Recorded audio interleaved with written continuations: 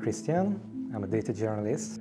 I think every journalism is kind of data journalism because if you want to create compelling stories that tell the truth in a place like Hungary where it's very important to tell the truth, every data piece has to have facts, and facts are basically the data itself. I think the media landscape in Hungary is in very bad shape.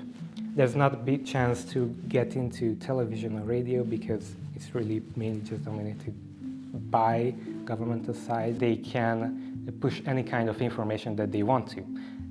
I would say they push their own propaganda, they push their own agenda. So people who are only viewing or watching these state-owned media outlets might see the world in an alternative view.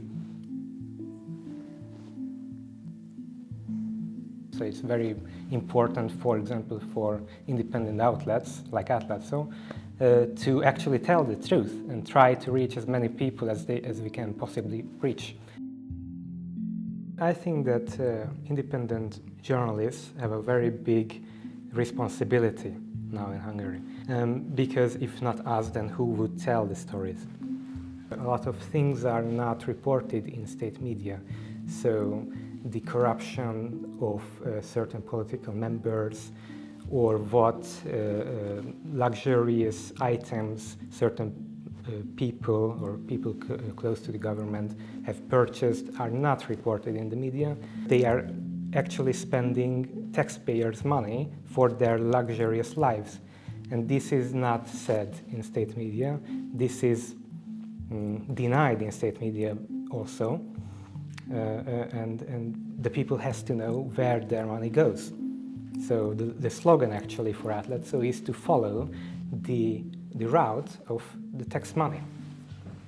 There's too much governmental control in a lot of outlets.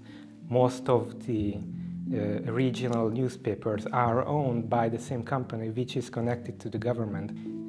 And it's a very difficult thing to change. If there's no change in the government, there cannot be an easy change in the connection to all of these media outlets. Hungary will have its parliamentary election this year, in a few days, and previously to this there was an oppositional pre-election last year. And what's interesting about the state media's reporting on certain situations is that there was no big coverage of the pre-elections in state media, even though it's a very important thing because now all of the oppositional parties joining forces to start as a big coalition against the ruling government, against Fidesz. Even though that there might be a change for the better, I don't think that the media landscape would change that much.